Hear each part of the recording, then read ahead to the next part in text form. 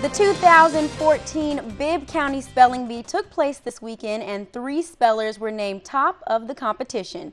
The event took place at Central High School this Saturday. More than 30 students, 4th through 8th grade, participated in the spelling bee.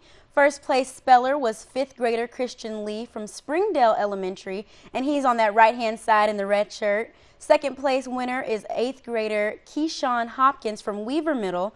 And last but certainly not least, 3rd place winner is 5th grader Aman Baricha Masad from Alexander. Congratulations to all the spellers.